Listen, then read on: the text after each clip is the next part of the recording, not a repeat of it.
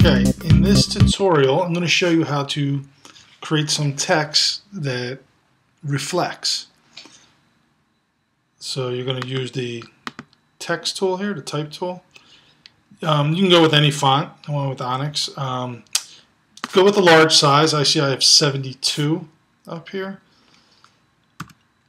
I mean, you can do it with any size, but it's more profound if you have a larger size text. So I'm just writing my text in here. Write whatever you like. And then I'm going to go to the Move tool and kind of position it. Actually, I want it to be center. If I want something to be centered perfectly, I select both of my layers here, and I can go up here to our alignment tools, and so that's now centered perfectly across the horizontal plane.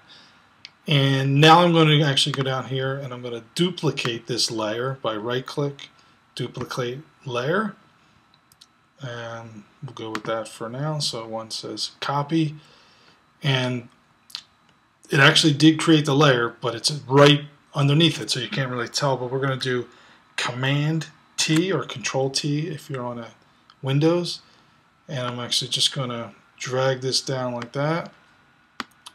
And I'm going to bring it up and just about touch right there like that. Press enter.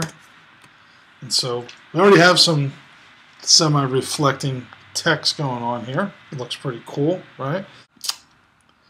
I'm going to make this layer down below just so I know this is my top layer and this is my bottom layer.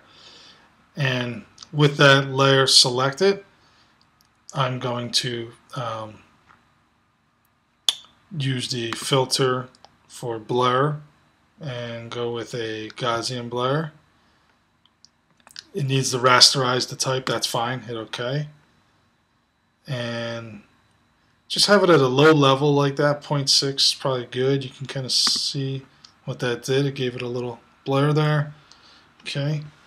Then I'm also going to come over here and lower the opacity a bit, and even lower the fill just a little bit.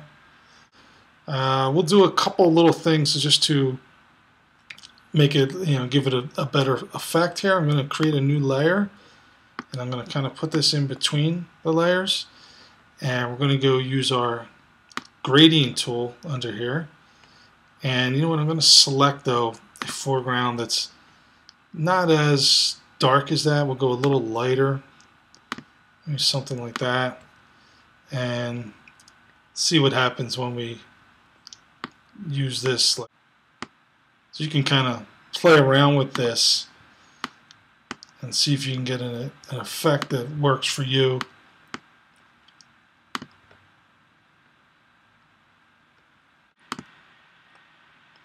Another thing you could do to even add another element to this is to get your bottom layer, and let's add a mask by clicking on this little icon down here at the bottom, and click on that mask, make sure you have it clicked, and make sure your foreground is now black, and go up to and select your gradient tool, which might be under your paint bucket, and we're going to do foreground to transparent.